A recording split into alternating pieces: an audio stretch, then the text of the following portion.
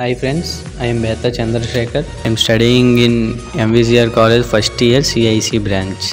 What we have learnt in theory, we do it in practically. The experiment is about preparation of bakelite. What is bakelite? Bakelite is a polymer made up of the monomers phenol and formaldehyde. This phenol and formaldehyde resin is a thermosetting polymer. Apparatus required: beaker, funnel, stirrer, measuring flask and filter paper.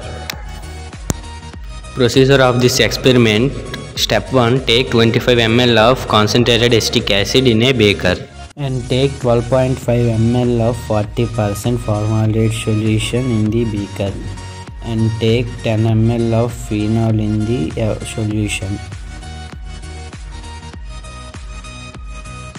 Now start heating the solution. Finally, we add 12 to 15 ml of HCl into a solution.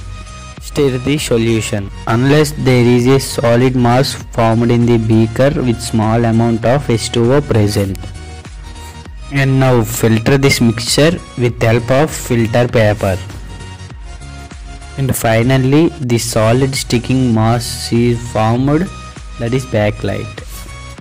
Uses of bakelite: it is used in the mounting of metal sample, and also it is used in vessels, cameras, solid body and electrical guitars. It has been widely used in jewelry products. I am a computer science student. I am really proud to do this chemistry experiment.